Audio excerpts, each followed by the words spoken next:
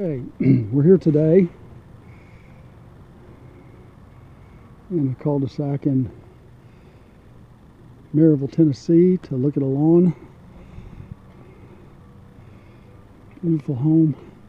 We're going to call this lawn MR's lawn. It's a fescue lawn. It's in fair to good condition. We've got some Bermuda here along the curb, and then some little sprigs of Bermuda pretty much throughout the lawn. Probably just gotten going in the last few years.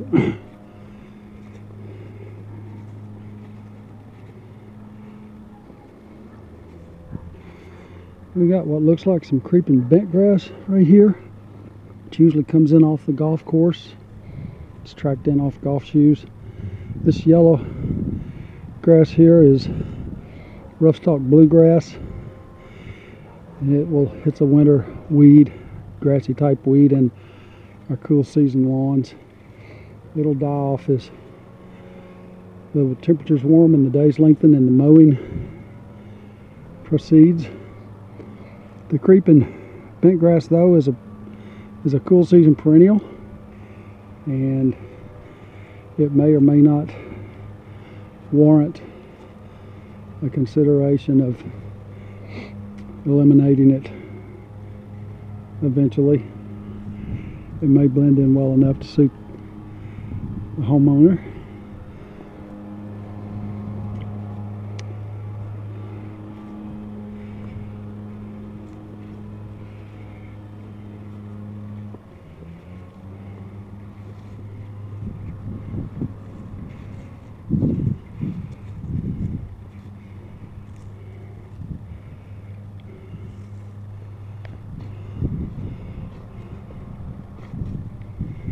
Not sure whether this lawn is irrigated automatically or not.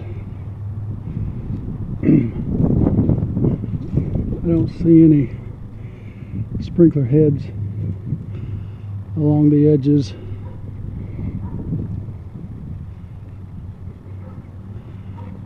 That would be a giveaway. So the front yard looks pretty decent. The side is some thin areas that probably will grow on over and fill in.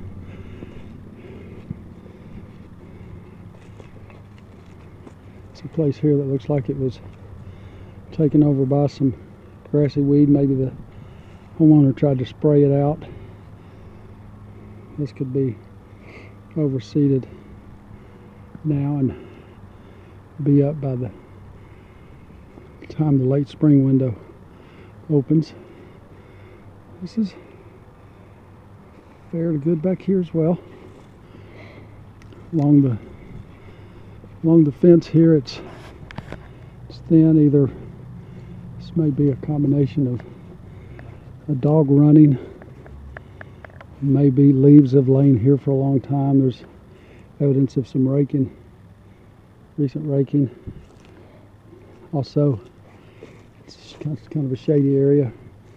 Doesn't get any afternoon sun, so may not have enough light to grow the same type of turf grass as is in the yard, in the lawn proper. Probably want to go to a shade tolerant variety next time any seeding's done. And yeah, I think this is a strip that was probably suffocated by leaves having laid too long. But again, just some overseeding right away with a shade loving variety would take care of this.